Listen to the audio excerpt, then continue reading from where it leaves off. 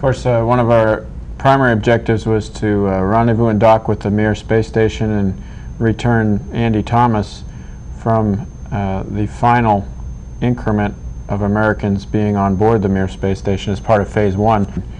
And of course, it's a great time for Andy and the Russians because they're welcoming us on board as you would any guest into your home, and they haven't seen guests in a long time. And Andy's ready to come home. He's really happy.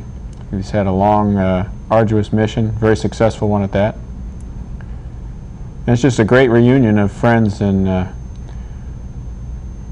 enjoying the success of a lot of work in space, especially this crew that was there for so long. Wendy Lawrence was in charge of this transfer process, which is a very large job. It had, as I said, thousands of pounds of materials that had to be transferred from the shuttle and then back from the Mir to the shuttle. It seemed like we had just gotten to the Mir when it was time to say goodbye, and we had some gifts from the Mir crew to us and some to them, of course.